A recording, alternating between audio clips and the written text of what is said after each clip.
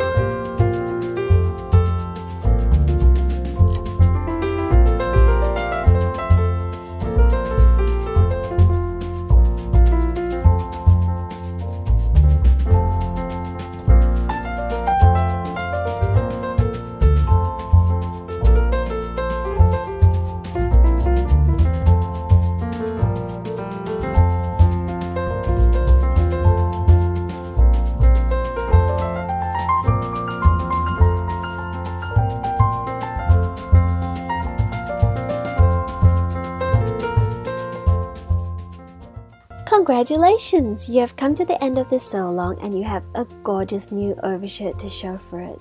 I hope you enjoyed the sew as much as I did. For sewing inspiration or pattern support, please do swing by our Facebook group at Wardrobe by Me Pattern Support or our Instagram page at Wardrobe by Me Patterns.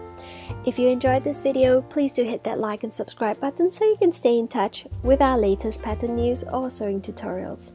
As always, it's a pleasure sewing along with you, and until our next sew together, happy sewing!